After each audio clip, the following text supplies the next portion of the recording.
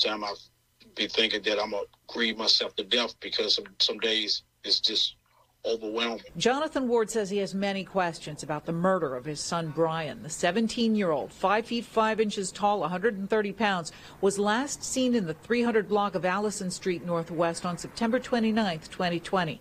D.C. police responded for the sound of gunshots but found only broken glass on the sidewalk. December of 2021 marked the end of the hope Brian's family was clinging to.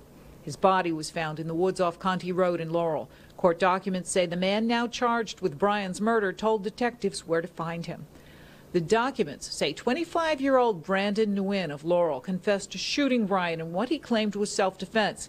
He said the teen arranged to meet him on Allison Street to buy marijuana, but instead pulled a gun and tried to rob him. Nguyen said there was a struggle and, quote, "one of us were going to die."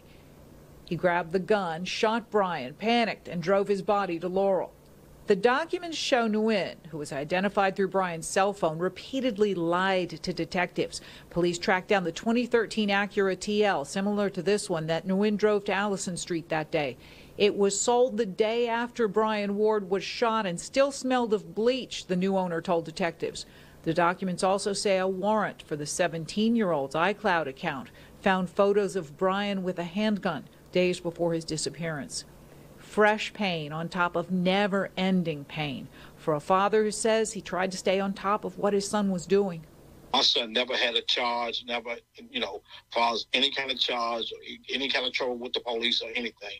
He was in school, and actually the day that he asked me to go out, he FaceTimed me, and I was on my way home. And, they was doing virtual school then. And I told him, well, just wait till I get home and make sure that, you finish with your work or whatever, your schoolwork and things like that. Make sure, in case we see how the house is, in case I need you to do something. Brian Ward lived only a couple of blocks away from where he was killed. In Northwest, Jackie Bensen, News 4.